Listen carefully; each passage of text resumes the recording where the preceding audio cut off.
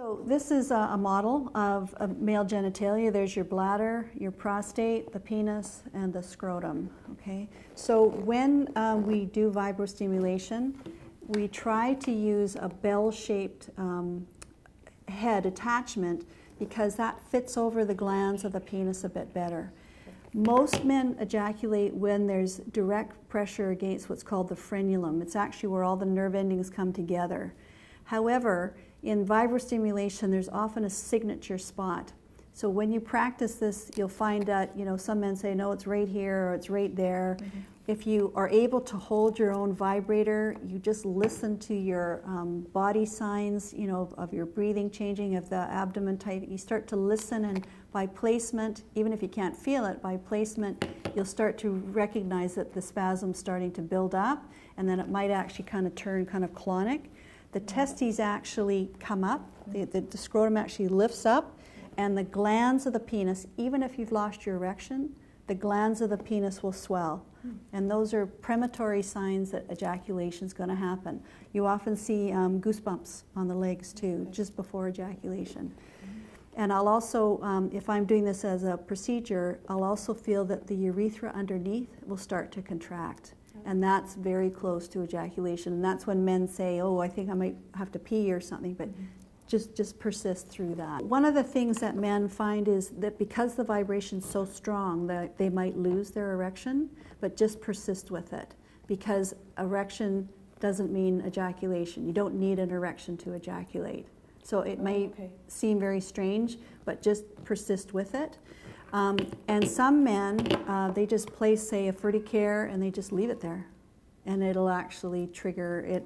But I'm finding that the more that you learn sort of the skill of what works for you to help you ejaculate, the faster you'll ejaculate. And that might not sound very sexy, but the faster you ejaculate, the less chance your blood pressure is going to be bad. Oh, okay. So in other words, you'll get dysreflexic, but it'll be quicker and less symptomatic if you learn to ejaculate fast.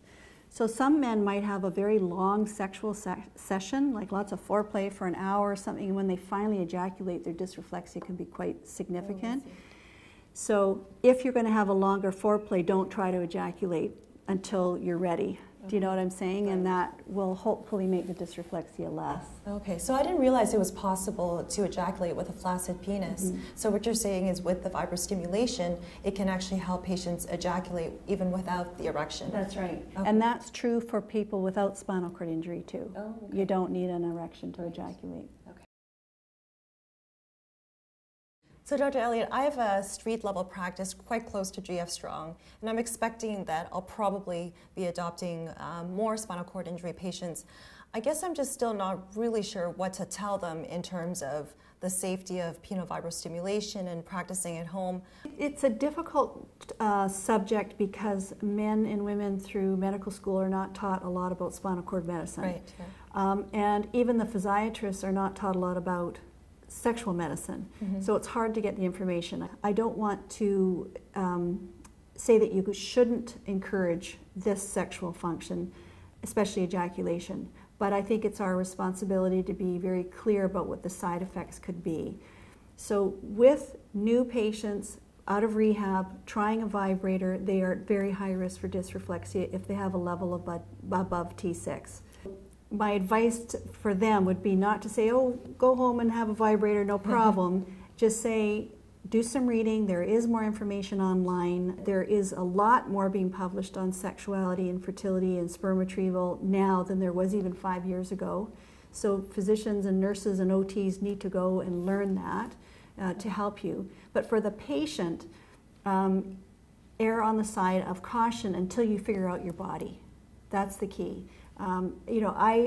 Again, as I've learned from my patients, they're not going to stop being sexual. They're not going to say, oh, I'll never do this because my doctor said no. They're going to go ahead, but just take your time in learning it and try not to be too anxious, or you could end up in a merge, and that's a turnoff, right? Right, yeah. So we just try to prevent that. You're trying to do the safest thing.